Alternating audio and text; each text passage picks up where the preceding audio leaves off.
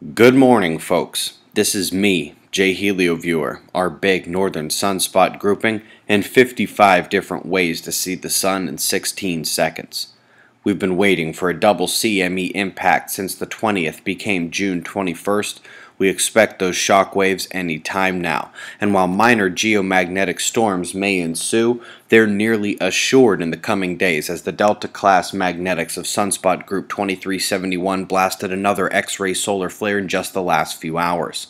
This was the strongest flare yet from this group when you consider the magnitude, duration, and geoeffective position, and the CME is big. It strongly affected the surface below as well, and it appears that plasma has erupted in broad fashion from the flare zone.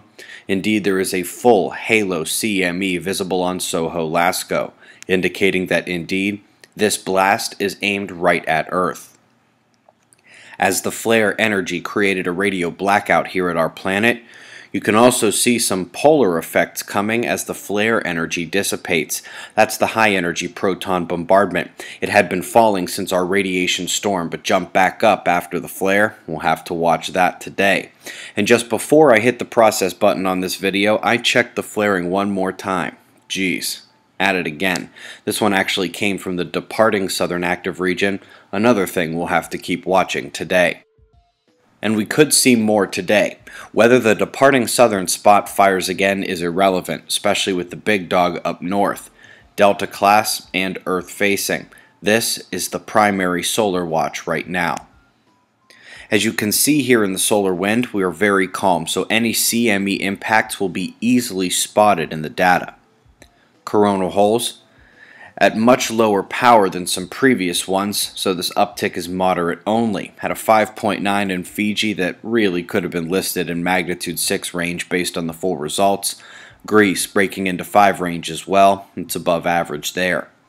Top story on RSOE is the radioactive tritium contamination above safe limits near the Exelon-owned station 80 miles from Baltimore, just across the state line in Pennsylvania. Officials claim there is no danger to the public. The Uyen factor ramp continues with these solar flares, and now we see those 3 lows once more, one already crested onto India, and the one to the east is considered a strong typhoon candidate as it charges due north there. In the United States, that southeast high keeping things hot is driving the storm energy up through the central states to be split and shared along a bowl-shaped convergence line. Visualized here by weather.com. These can shift by the hour, so check local forecasts around lunchtime. We've got Earth spots up north in Europe driving the convergence down to the southeast. I can honestly say this is an unusually long forward convergence from such small cells, but hey, the clouds do not lie. We're seeing that one convergence finally having left New Zealand, while the western system is firmly crested, and we can see how air collides from different directions here. This is our convergence and the main on-land weather system here. Got a bit of randomness in the current conditions and shots of our star to close. I do not expect any damage from any of the CMEs we have coming our way right now, but the last CME should at least give us a solid magnetic storm, and we've certainly got to watch for bigger events. It's 6:30 a.m. Eastern Time, and that's the news. Eyes open, no fear. Be safe, everyone.